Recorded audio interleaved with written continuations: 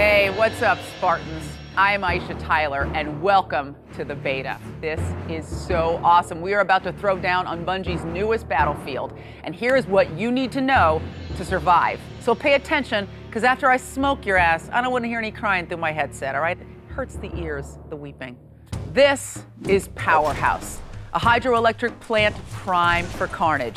Control the interiors, watch the rooftops, and get your hands on that sweet, sweet rocket launcher. Next stop, Sword Base, a maze of hallways and catwalks. Keep your head on a swivel because your enemies will be above and below you. Now, both are great for Slayer, but they're also set up for Stockpile and Headhunter. Stockpile, this is capture the flag on steroids. Snag flags and bring them home, but keep your eyes on the prize because the flags don't count until the timer hits 0. Now, Headhunter is all about prying your enemies' flaming skulls from their cold, dead hands. That's gotta hurt. Destination, move. But the more you rack up, the more of a target you become, because if you're killed before you collect, you lose everything. So keep that bag of skulls close to your heart. Skull taken. You wanna go big? Overlook features generator defense. Spartans versus elites. Elites destroy the generators. Spartans get up close and activate the blast shield. And if you get taken down, launch your counterattack from a new location. The final map in the beta is Boneyard, and it is custom built for invasion. Elites shut down the generators, deactivate the security, and deliver the navigation core to your Phantom. Now, Spartans, your job is simple. You stop the elites, because that's what you do. And get this, the weapons and vehicles get more and more deadly as the game goes on. Awesome. All right, let's take a look at the gear. First off, check out your controls, okay? They're a little different this time. I don't want to hear you crying about how you didn't understand which button made you jump. Next stop, the armory. Choose an emblem, a service tag, and a paint job. Not all of the armor is available in the beta, but trust me, there is plenty of cool stuff to check out. And the more you play, the more you get. One thing that is available from the very start are armor abilities. These are killer. First of all, sprint. You feel the need, Spartan? Get a quick burst of speed. Evade. You know that kind of sneaky bob and weave that elites pull in campaign? Well, they can do it in multiplayer too. Oh, damn you! Active camo. Get cloaked. The slower you move, the longer you stay undetected, so sneak it up. Revenge. Armor lock. When all hope is lost, you get one brief, shining moment of invincibility. And jetpack. Fly like a bird and rain death down on your opponents, but just make sure you feather your landing. Don't come in too hot, you might stub a toe. Choose your abilities, reuse them as often as you like, but pay attention to your power meter because armor abilities need to recharge.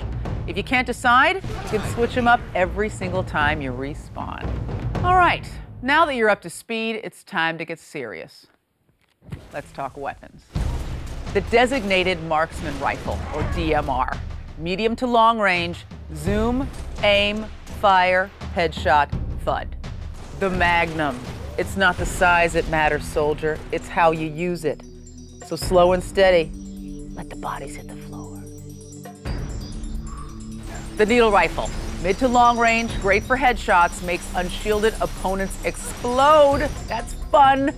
Plasma Launcher is anti-everything. Hold the trigger to charge up to 4 sticky rounds and let them fly when you have a lock. First strike.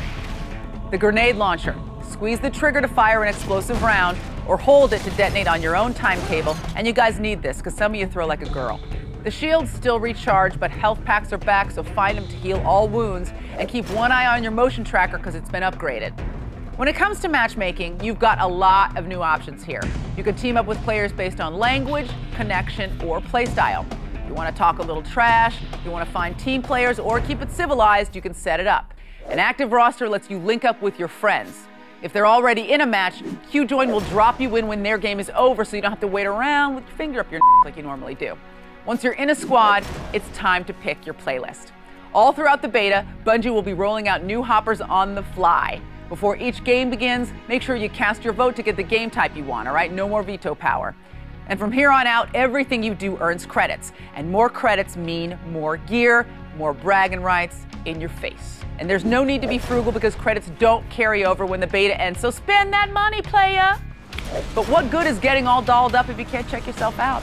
When you're done playing, Upload your best saved films to your file share so everyone can feast their eyes on your greatness. Oh, feasting, and we're feasting. You know the drill. Stats, content, and late-breaking information can be found on Bungie.net. So what are you waiting for? It's time to gear up and load out. But please remember, this is a live fire exercise, soldiers, a real beta. You're not just playing the game, you're helping Bungie fine-tune the Halo experience. So we thank you for your help and your field reports if you spell check them first. See you in the beta. And hey, if you see someone out there kicking your ass, that's not me. If you feel them first, that's me. My gamer tag is, hey, I just busted you in the ass. I hope it hurt.